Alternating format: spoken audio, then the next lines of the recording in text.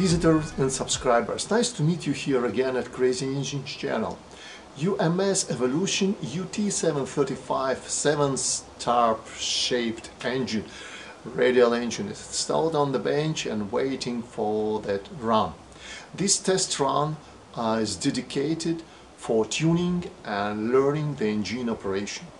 And during the first hours of engine braking process, I was found a lot of interesting details which are not so common in engine practice general. First of all, it's the fuel composition.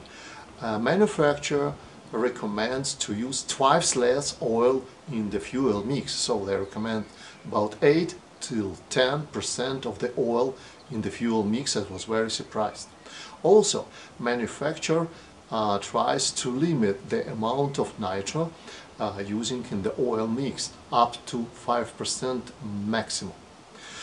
So under these circumstances I was obliged to brew the fuel for this test run by myself, and it consists of 5% nitro, 10% of module micro 2T synthetic oil, and the rest, 85%, it's a pure balanced methanol. I also decided to change the whole 7 unknown plugs supplied with the engine for well-known and reliable glow plugs produced by OS Type F. Also, I was found that engine valves right from the box has a very high valve slash. It's approximately in average around 1 millimeter, which is 10 tons higher. That is recommends also in engine manual. So I was change and adjust all 14 valves to the 0.1, 0.15 millimeters valve flash. And that's also not all differences which I have found in the engine. But anyhow, let's watch the whole story. Thank you.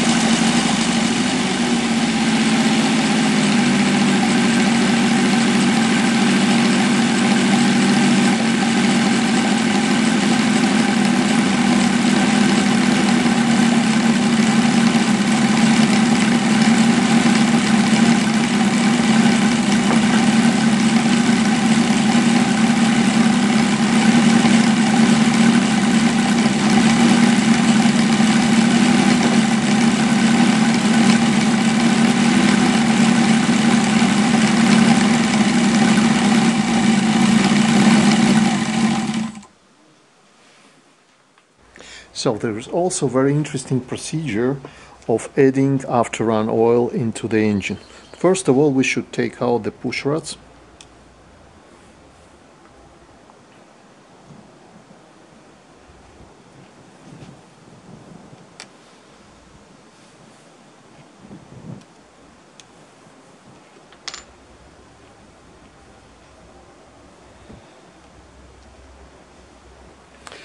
Then we're adding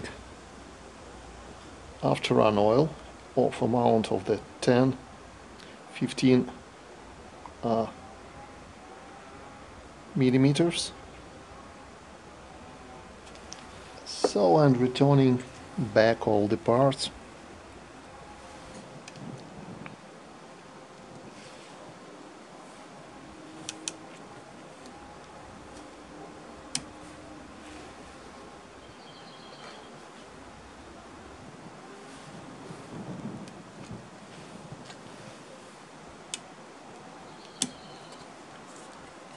Okay. Then you should turn crankshaft several times to distribute the after-run oil inside engine's case. So that's all.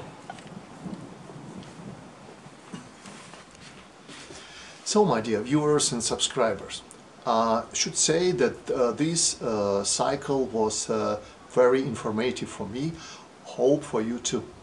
First of all, I was found that engine shows the classic engines, radial engines behavior. After the run, it collects the oil and fuel residue in the low cylinders.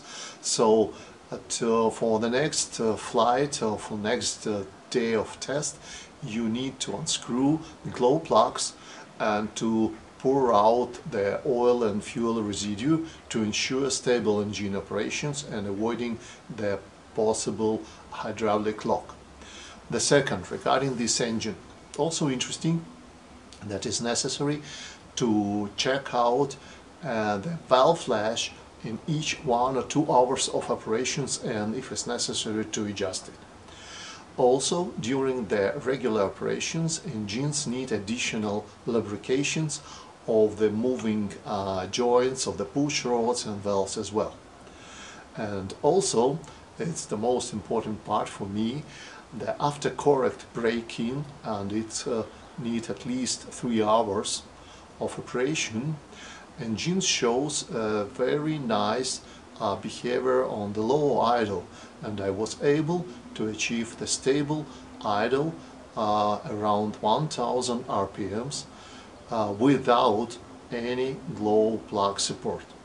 Anyhow, definitely I will recommend you to install glow plug drivers to ensure the correct engine operation, especially in the air. So, my dear viewers and subscribers, thanks a lot for watching. I wish you a very nice day and see you very soon at Crazy Engines. Bye.